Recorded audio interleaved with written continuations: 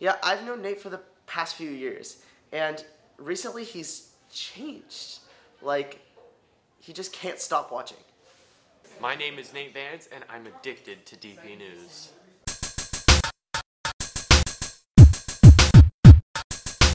So it started out earlier this year. I was staying a little bit late to work on a video, and I went into the studio to get a microphone. And Nate was just sitting there. Originally, I joined this class for the college credit, but soon it became so much more. Campus, sports, world, live. Every It Starts Now gives me a rush you can't even imagine.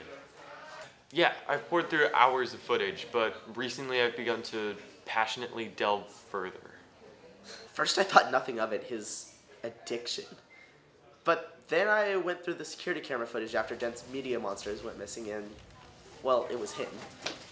Yes, yeah, I did steal the media monsters. Sometimes I can't help myself to a little late night snack.